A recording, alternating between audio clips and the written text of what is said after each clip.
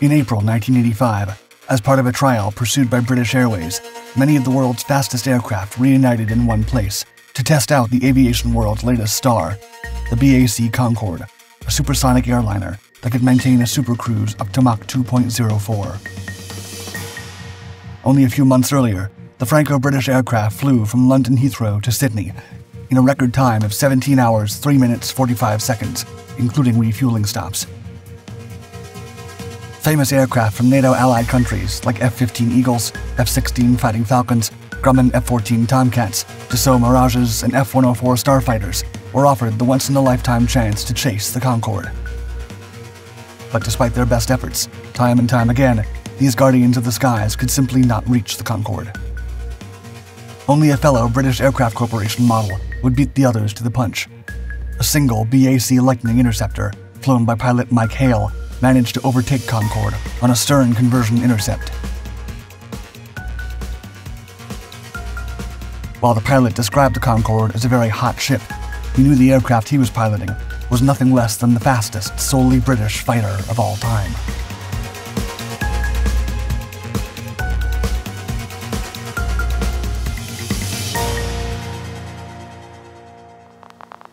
The race for supremacy. When the Soviet Union dropped its first atomic bomb in August 1949, the West was stunned. Only a year later, the Korean War showed Russia's incredibly advanced technology in the form of the MiG-15 fighter. In Britain, there was now an urgent need for a new, fast, high-altitude interceptor jet that could intercept a Soviet assault and shoot down enemy aircraft before they could unleash a nuclear firestorm. As early as 1946, William Edward Willoughby Teddy Petter, the chief designer at English Electric, the designer of the famous Canberra bomber, had begun penciling ideas for that same concept. The following year, after the RAF issued an Air Ministry identification, Petter and English Electric were awarded a study contract for transonic research to delve into transonic flight, low supersonic speeds, and their handling. As the nation's first project of that sort, a transonic wind tunnel, the first of its kind outside the United States, was built to take on the evaluation process. In 1948, RAF Wing Commander R.P. Beaumont was sent to America to fly an early-form North American F-86 Sabre. This aircraft was capable of flying at Mach 1, and Beaumont's experience with it opened a world of possibilities for British jet-powered warfare. Upon his return, Commander Beaumont met with English Electric engineers to review his experiences and build the foundation of their new aircraft. By 1950, the contract agreement produced 2 prototypes and a static test airframe for the trials. However, during the development process, engineer Petter, increasingly frustrated with the management of the English Electric Company and the direction it was taking with military aircraft development, resigned from the company. Trials and tribulations. Despite his departure, the aircraft's development continued under his team's direction, and another engineer, Frederick Page, took his place.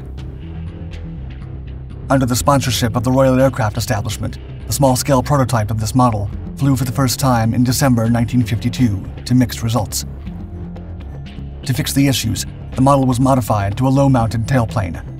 The new tests showed the modified prototype flying extremely well and validated the entire concept of Petter's design.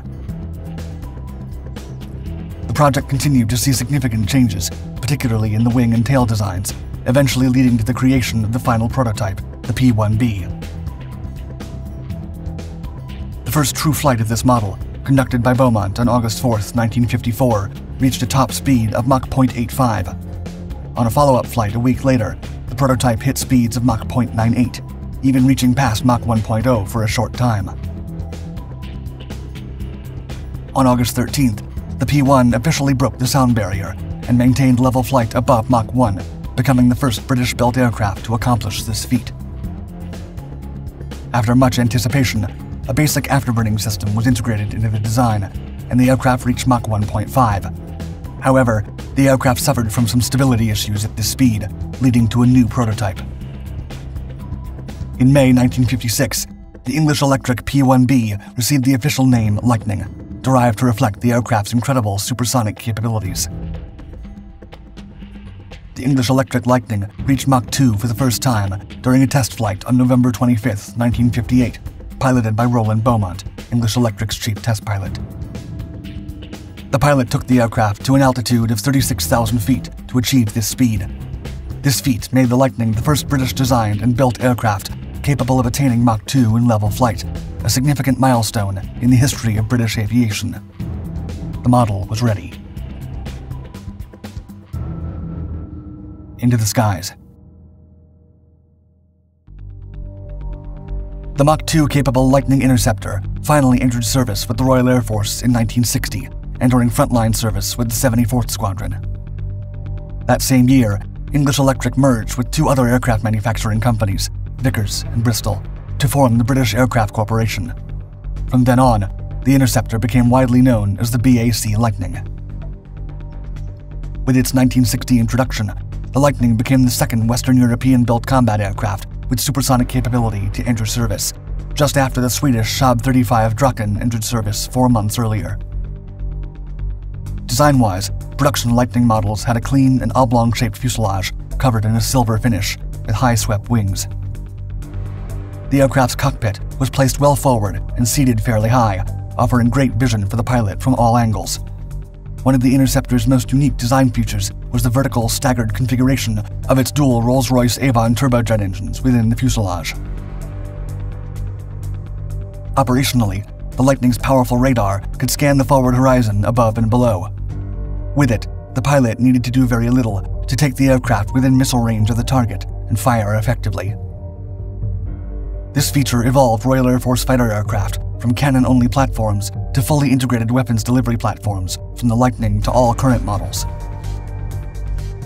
One of the most high-performance fighters of the Cold War, the Lightning Interceptor became the favorite aircraft of many of the pilots that flew it, garnering admirers all over the world, both in operational squadrons and flying at air shows all over Western Europe. The good and the bad. The Lightning Interceptor was an impressive engineering feat for the British people. In addition to being the first British aircraft to reach Mach 2 speeds, and the first to have an integrated weapon system for automated missile delivery, the aircraft achieved many firsts.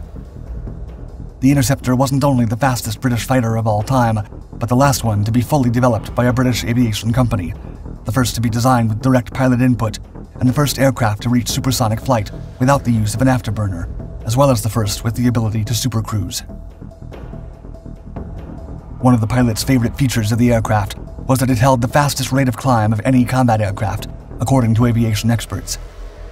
The aircraft could famously go from its takeoff configuration to a practically vertical climb almost instantly. However, despite many wonders, the branch initially struggled to get over 20 flying hours out of each Lightning per month. A major hurdle for the aircraft was the fuel capacity. It could only be airborne for a short time before needing to land and refuel. While later versions of the aircraft attempted to rectify this with larger fuel and drop tanks, the issue was never completely solved. Additionally, because the Lightning wasn't equipped with many hardpoints, the armament options were limited. Despite its drawbacks, the Lightning's performance was far beyond what most contemporary aircraft could even come close to. Its potential was well based on its speed, power, and maneuverability, and it was not to be underestimated. Potential. The English Electric Lightning was designed to serve a very specific role within the British Royal Air Force. More than a bomber, it was an interceptor. Born during the height of the Cold War, its primary purpose was to respond to potential threats from Soviet long-range bombers like Tupolev's Tu-22 Blinder, Tu-16 Badger, and Tu-95 Bear. The Lightning was all about speed and altitude. It had to intercept the enemy bombers before they could launch their deadly payloads. There would be little time for dogfighting or tactical maneuvering. The Lightning was a pure interceptor, built for the single purpose of destroying incoming threats before they could reach their targets. A typical operational day for the Lightning would begin in a state of readiness. Pilots would be on high alert, prepared to scramble at a moment's notice. Should the alarm ring, the room would erupt into activity, and the pilots would dash to their planes, ready to take down the potential nuclear attack. Within 1 or 2 minutes of the alarm, the Lightning's powerful Rolls-Royce Avon engines would roar to life. The aircraft, now a flaming spear of British sovereignty, would be hurtling down the runway, its pilot bracing for the violent acceleration. The Lightning would quickly ascend into the high altitude, its twin engines in full afterburn, pushing the aircraft faster and higher. Upon reaching interception altitude, the Lightning's radar would lock onto the enemy aircraft. Its advanced fire streak or red-top missiles were poised under the wings, ready to be unleashed. The pilot's breathing would be the only sound in the cockpit as he zeroed in on the target, his gloved finger resting lightly on the missile release button. However, the anticipated Soviet bomber assault never came. Although the Lightning went out on many sorties, it never had to fire a single shot. Its presence acted as a deterrent, contributing to the uneasy peace during the Cold War period. Outpaced. During the 1960s, the same decade the groundbreaking model entered service, as strategic awareness and the Cold War progressed, there was a rise in the development of alternative fighter designs developed by the Warsaw Pact and NATO members. The rise in these models only highlighted Lightning's shortcomings, like the range and firepower, which became increasingly apparent. One of the critical reasons for the Lightning's retirement was the emergence of more sophisticated long-range air-to-air missiles. These allowed enemy aircraft to launch attacks from distances beyond the Lightning's interception range. Simultaneously, airborne early warning and control systems became more prevalent, which reduced the need for high-speed point defense interceptors like the Lightning. The Lightning was eventually replaced by the Panavia Tornado F-3, a variant of the Italian-engineered multi-role fighter. Some of this aircraft's advantages over the Lightning include a larger weapons load and more advanced avionics. This new model allowed for strike fighters' qualities with air-to-air capabilities, making them true multi-role performers compared to Lightning's one role. As such, the Lightnings were slowly phased out of service between 1974 and 1988. In those final years, the maintenance costs kept climbing to account for the number of flight hours the aging airframes had seen. The few remaining Lightnings in service were decommissioned in 1988. The final act for this groundbreaking interceptor was a series of air shows, where formations of 9 Lightnings flew to bid farewell to the model that changed British aircraft history forever. The final flight occurred in June 1988, as the Lightning flew to find its final resting place in a museum. With this, the career of the fastest British fighter jet to ever grace the skies ended. During its service, at least 12 operational frontline squadrons received the model. At the end of their production run, 337 examples, 277 fighters, and 52 trainers had been finished. While the model had an originally expected service life of only 10 years, the English Electric Lightning flew for almost 3 decades, a testament to the capabilities of this master of the Cold War skies.